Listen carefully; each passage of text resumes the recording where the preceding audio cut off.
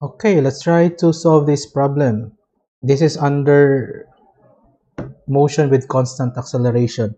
A car is driving on the turnpike, accelerates uniformly, so that means uniform acceleration or constant acceleration, in a straight line from 88 feet per second to 110 feet per second or 75 miles per hour in 3.5 seconds or 3.50 seconds. The first question is what is the car's acceleration, and the second question is how far does the car travel while it accelerates. Medyo madali lang yung problem because this is for the first question, it's only asking for the acceleration of the car. So gamit ng tawag definition of acceleration, that is the change in velocity over a period of time. And given yung change in velocity, it accelerated or nikosog iyang dagan from 88 feet per second to 110 feet per second sa sulod or within 3.50 seconds. Napakadali. So therefore, how do we answer letter A? Since nag-memorize tayo ng tatlong formula, yun yung gamitin natin. So if we try or we use the formula VF is equal to VI plus 80, we have the initial velocity and the final velocity and the time. So we could solve for the acceleration. So final velocity is 110. That's equal to initial velocity. That is in feet per second. The initial velocity is 88 plus acceleration, which is unknown, times the time, which is 3.50 seconds. So if we solve for A, we'll have 110 minus 88 over 3.50, which is just the definition of acceleration, the change in velocity over a period of time. So that is equal to whatever will calculator give us. Okay, 6.29. What's the unit?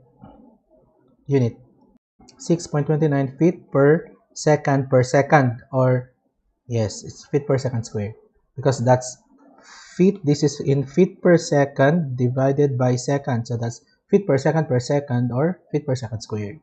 That's our answer for letter A. Napakadali. How about letter B? How far does the car travel while it accelerates? For letter B, we are asked to get the distance covered or the displacement while nag-accelerate siya. So what formula should we use? That involves initial velocity, final velocity, and time. Either second or third, right? If we use the second formula, that is S is equal to initial velocity times time plus acceleration times squared over 2, then we have to use the acceleration and the time. No? Given naman yung acceleration or nakuha na yung acceleration. So therefore, the distance covered while it accelerates or as it accelerates from 88 to 110 is this. The initial velocity was 88 times. It took 3.50 seconds to move up to 110. Plus, the acceleration was, yun lang, our problem here is nagkuan man ta, nag-round off ta dire. So, meaning, merong konting variation of the value kung if we solve it directly or if we solve it using another formula. But it should be too close. So our acceleration is 6.29 times the time, which is 3.50 squared, and divide by 2. Then you'll have the distance. You may compare your answer using this formula. VF squared is equal to VI squared plus 2AS. Sana na-memorize na ha? Nangaon na baya mo. So final velocity, that's 110 squared is equal to 88 squared plus 2 times acceleration, which is 6.29 times distance. That should give us the same answer. Pareho ta answer, 346.53. What's the unit? Consistent ba ta? This is feet per second. Feet per second squared. Second squared over 2. So that's in feet. Diba? How about here? If we have 110, gamit tayo ng calculator. Bakit ba? So if I use 110 squared, 110, that's equal to 88 squared plus 2 times 6.29 times S. The answer is the same, 346.26. Oy, magkaiba yung answer by Because nag-ground off kasi tayo. That's a complication. Pero tama ba yung mga given ko? 110? 26 feet per feet. So we have some sort of discrepancy. By the way, tama ba yung, baka iba yung ano? I'll recheck. Oh, may discrepancy talaga siya. It's because of the rounding off. Okay na. So if a car, if the velocity of a certain vehicle or a certain object is moving, is slowing down or is decreasing, that means acceleration is negative or that's deceleration. So you need to consider that. So let's look for another problem. Okay, let's try to answer this problem. Let me read this again. So na-imagine natin. For example, if I say this is the total length of the ramp, say, utod na lang diha. And according to the problem, this is 120 meters long. So let's say the car started from here and it started from rest. Naghuwat siya or it's waiting for the traffic to clear up. Then nag-accelerate siya. So from velocity, let's call this end of the ramp as point A and the other end of the ramp as point B. So at point A, what is the velocity? Ano sabi sa problem? What is the velocity if we interpret the problem? The car starts from, the car starts from rest, so therefore, what is the velocity at point A? 0. So as it reaches point B, what is the velocity at point B? So anong sabi doon sa problem? What did the problem say? The car starts from rest in a straight line and has a speed of 20 meters per second when it reaches the end of the 120 meter long ramp.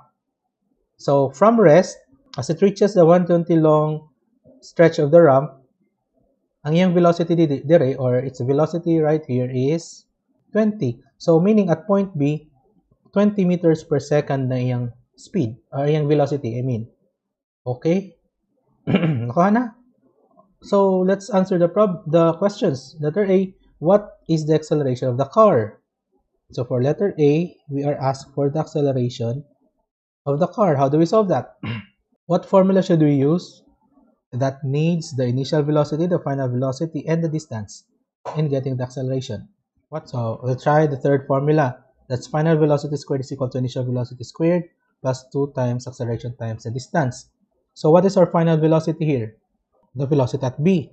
That's equal to the initial velocity, which is velocity at A, plus twice of the acceleration, which is unknown, times the total distance of the ramp. Okay? So, ato na lang i-diretso, no? So, the velocity at B is 120. And the velocity at A, but raised to 0? Squared ni siya. But this is equal to 0 based on what was given. So, plus 2 times 8 times the distance, which is 120. Then, we could now solve for the acceleration, which is equal to 20 squared over 2 times 120. 1.67. What's the unit? Consistent ba yung mga unit natin? Remember, yung 20 is given as meter per second and yung distance is in meters. So, therefore, this is 1.67 meter per second squared. That is our answer. Very easy. How about letter B? Analyze. How do we interpret this? How much time does it take the car to travel the length of the ramp? What is unknown for letter B? Time from point A to point B. So let's call that T. So pwedeng first formula, you can compare that to final velocity is equal to initial velocity plus acceleration times time. Diba? So given naman, na-solve na yung acceleration 1.67. So we'll have the final velocity, remember that's 20, equal to the initial velocity, we don't know, that's 0 because it started from rest, plus the acceleration in which na-solve na natin, 1.67 times time. So therefore, time is just 20 over 1.67. Paano lang para eksakto up to 2 decimal places, 11.98 seconds or 12 seconds. Let us compare that if we use the second formula, in which we'll be using distance equal to initial velocity times time. plus acceleration times squared over 2. So what is our distance covered? It's 120. That's the length of the ramp. That's equal to the initial velocity 0 plus acceleration, which is 1.67. We don't know the time, over 2. So let us compare if we'll have a similar or the same answer. Okay, so we have the same answer, 11 point. It's 11.99 na dire. Seconds. Nag-round off man ta. So we'll have the same answer. So for letter C, na-follow pa? Sayon ra kayo, no? For letter C, sayon pa. Nangita tag lisod-lisod. For letter C, the traffic on the freeway is moving at a constant speed of 20 meters per second. Okay? So yung sa freeway, yung traffic sa freeway is already moving. What distance does the traffic travel while the car is moving at the length of the ramp? How will you solve this? Dito. Ang hinahanap kasi is the distance traveled by the traffic. Okay, velocity of traffic of the traffic na lang. Para sakto. Which is constant, 20 meters per second. Then what's next? Distance traveled. So meaning you are considering kung ano yung hinihingi din sa problem. Ito, distance traffic while the car is moving the length of the ramp. So we'll consider that time the car moves sa length ng ramp, no? Which is kana atong na-solve. It took 12 seconds for the car to move from one end of the ramp to the other end of the ramp. So distance, not distance traveled, but the time. Let's use pila kaya atong mas eksakto dire. I think mas eksakto ang 11.98 seconds. Okay. So how do we solve this? Since we are dealing with the distance, how do you solve for the distance? Distance is equal to initial velocity times time plus acceleration times squared over 2. The question is, what is our acceleration na gagamitin natin dito? The traffic is on the freeway is moving at a constant speed. So what does it mean? Constant ang speed. Wala mag-usmosab ang speed. And we know that acceleration is the change in the speed or velocity with respect to time or during a time period. So kung wala kay change in velocity, that means wala kang acceleration. Diba? Zero ang imong change in the speed. So since constant ang speed, zero ang acceleration, actually may answer na si Denver kanina, di ko lang pinansin para may explanation. Zero ang iyang acceleration. Constant speed. So therefore, kanila atong gamitin na kuan na equation. So we'll have S. What is our S? Mo akong atong ipangita. So unknown is equal to the velocity times the time. So yun man day. But of course, we need to explain this in detail para kahibaw mo sa concept. Kung baliktad-baliktaron nato ang inyong kuan, ang question kaya sabot gihapon mo dili mo mawala. Pila ni? 9.60. Then that is our answer. Napakadali. Okay, let's read this again first. A subway train starts from rest at a station and accelerate. Atong buhaton, what we will do, the whole distance from station, let's call this station 1, and let's call this station 2. Station 1 and station 2. Okay, then tatlo yung conditions, so let's divide this into 3 parts. From here to here, let's call that the first condition, and from there to there, second condition. So how about if paano ba? Sige, I labeled station 1 as A, the next point is B, this is C, and station 2 as D. Ganun na lang. So, from A to B, that's the first condition.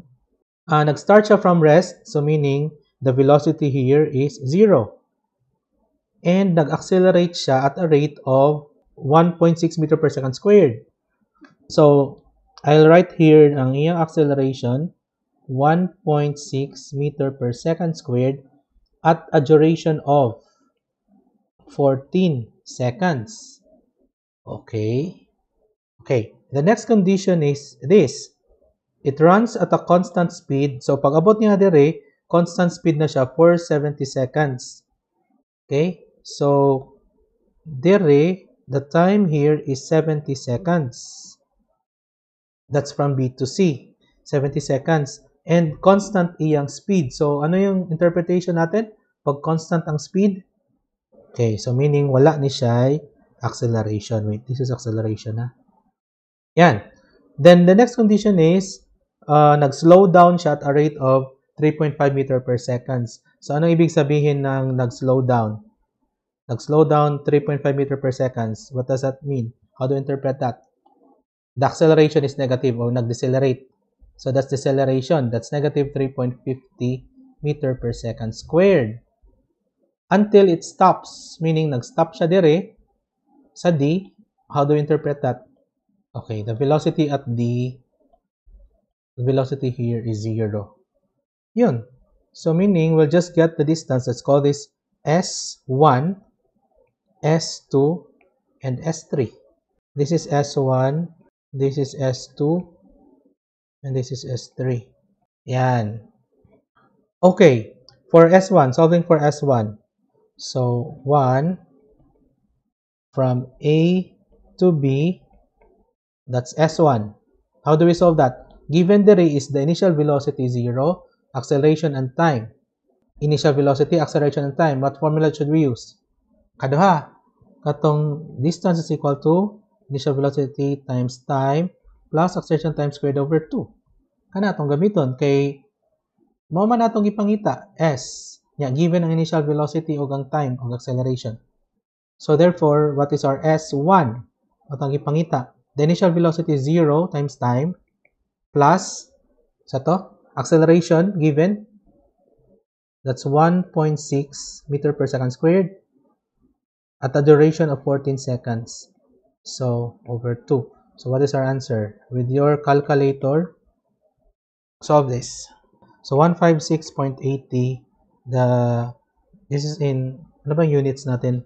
Lagi meters. That's our first distance. How about for the second distance or the second condition? For the second condition, we have from B to C. We need to get S2. Now, the conditions here are, wala siya acceleration, pero, meaning constant yung speed for 70 seconds. So, meaning, kinahanglan makuha nato ang speed dire. How do we get the speed here from B to C?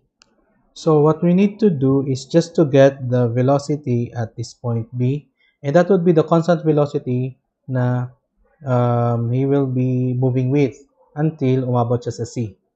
Diba? So, yung ganun yung concept niya. So, in order to get the velocity at B, of course, we need to get the values, we need to solve it from here. So, eto.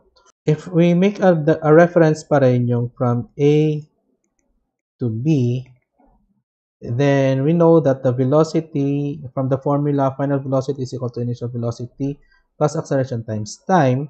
That means our final velocity is the velocity at B. That's equal to the initial velocity, that's velocity at A, plus acceleration times time. So, velocity at B now is equal to our velocity at A, of course, it started from rest, 0, plus acceleration. We have an acceleration of 1.6 times a time of 14. So, 1.6 times 14. So, therefore, the car is moving at 22.4 meter per second.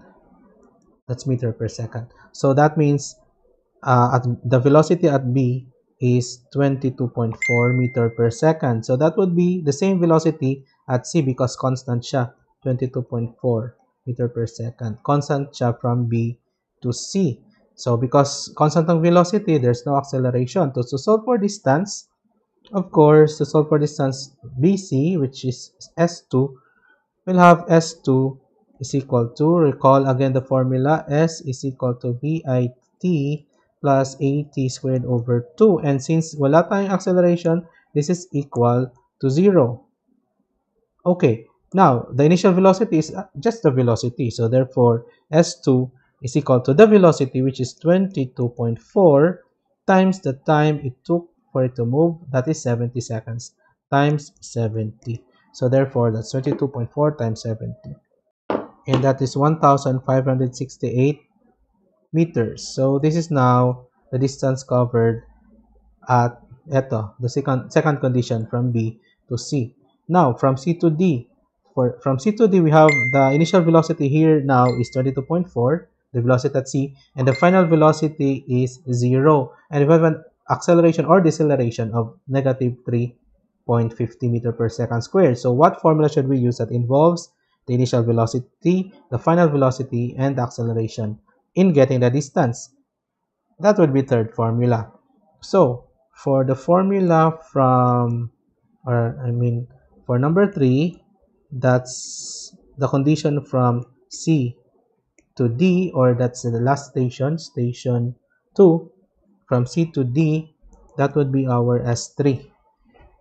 Okay, so if we recall that the formula, final velocity squared is equal to initial velocity squared plus twice the acceleration and times the distance. Our final velocity is the velocity at D, which is 0. So therefore 0 squared is equal to initial velocity, and that would be the velocity at C, which is 22.4. So that's equal to 22.4 squared plus 2 times the acceleration, which is negative 3.50. 0.50 times the distance, which is S3. So we'll just have to solve for S3. So S3 now is just equal to, okay, so that would be 22.4 squared over 2 times 3.50. So that would be our S3. That is 71.68 meters. That is the distance of S3. So the total distance now, let's call that ST, that would be equal to S1 plus S2 plus S3. So our S1, or the first distance, that is 156.80, then plus S2, which is 1568, plus 71.68, all in meters. So the answer is 1,796.48 meters. That is our answer. Napakadali. So in the next meeting, we will be discussing about vertical motions, or yung mga free fall na.